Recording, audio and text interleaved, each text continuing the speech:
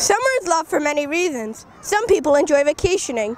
Others enjoy playing sports or other activities. However, most people like it for the freedom and seemingly endless time. We asked students at Washington Park School what they plan to do over the summer. Nifaz Razzak reports.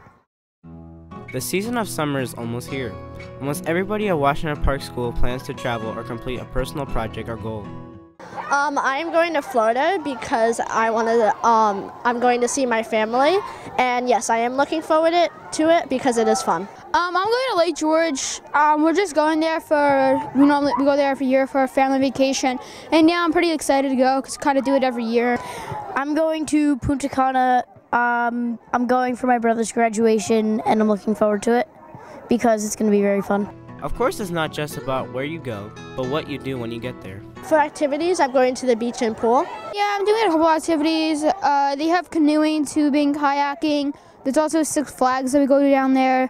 There's fishing and all sorts of stuff to do. No, I'm not doing activities. For many students, it's not just about vacation. They have other activities planned. I'm just going to Florida and have some fun. I'm going to a few summer camps, but not as fun as like when I go on vacation because I can't really spend much time with my family there. Yes, I'm going to water park and I'm going down the shore. Instead of traveling, some people spend time with family. They play board games or do other family traditions, while others simply try to have fun. Summer is meant for fun and spending time with family.